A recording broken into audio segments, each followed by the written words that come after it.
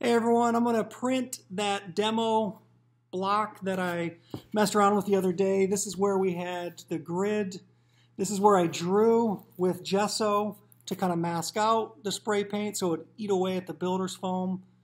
And this would leave it protected or raised. So we're going to print this, see what this looks like, and I'll share the results with you in a minute. So be thinking about how you can use this creatively. You have 3 assignments. Think about which one makes sense conceptually and also visually to use for your print project. So I'm going to print this and let's see what this turns out looking like. I've got my black relief ink here. This is acrylic. It's water-based. We're going to start to ink this up here. This one I did not gesso. I just left it blank so you can see the difference in the two. It's an optional step. I like to do it because it gets a little bit more consistency with the various backgrounds, but it's not obviously required. So this way it'll show you what the 2 different types look like. The first one that was more of a building plan, I showed you that one. I gessoed that one just to give it an even finish. And this one I left just the spray painted surface itself. How's everyone doing? You guys surviving okay? I know these are strange times, but I've been thinking recently, this is really interesting to see how artists respond to being in quarantine and working in isolation. Artists should be really good at that, just hunkering down in the studio and making work. So it could be an interesting opportunity to work with different materials and maybe challenge yourself to do things you wouldn't normally do in the studio. I know it's a drawback though. I still like to see what everyone's up to, so keep in touch. We can use the GroupMe to share images, to kind of use as an informal critique since we're lacking the formal critique aspects from the class. But in a couple of weeks, what I'd like to do is get everyone together and do maybe like a Google Hangout or a Google Meet to be able to see what everyone's got going and do like an in-progress critique. I think that would be fun, or we can do that over Zoom as well, because I think it's important to hear and see the work that you're making to get some critical eyes on it and get some feedback. So remember, this should kind of sound like bacon sizzling in a frying pan as I'm inking this up, and you can start to see the image developing here. The eye is turning out kind of curious here with the brush strokes. I've got this grid over here. I've got my little texture that I created on this part, and then this over here is the taped off section. So I've got that pretty well inked up. Fortunately, my paper's a little bit smaller. You kind of see here some of the image. It's a little bit hard to tell because it's kind of black on blue, but you can kind of see some of the parts of the image here. I'm going to put my paper on top. See if I can get most of the cool stuff in here. I'm going to kind of lay it down flat like this because the ink will act as a bit of a glue and stick it so it doesn't move as I'm doing this. And I'm going to do circular motions with my wooden spoon to get a nice impression from this print.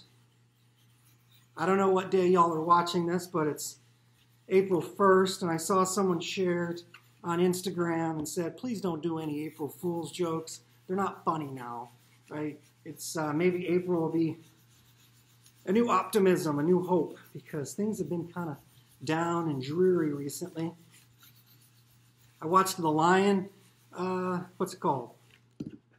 Tiger King. Did you guys watch Tiger King with Joe Exotic? OMG, am I right?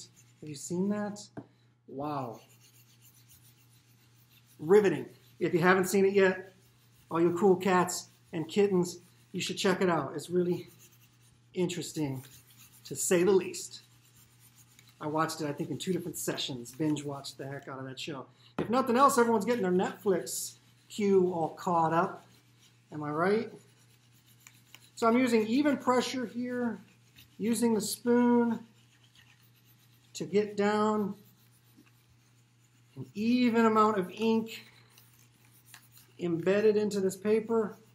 I'm not really bearing down and using a ton of weight or pressure. It shouldn't be really like physical effort, but it should be a nice, consistent, even pace, kind of like working the spoon that way. Don't kind of tip it this way because then you'll start to get lines. And again, remember, I can take a peek at this by lifting up a corner, if I can actually do that, and see how it's developing, and then maybe notice there's a lighter area, like over here on this side. I might need to give that a little more attention.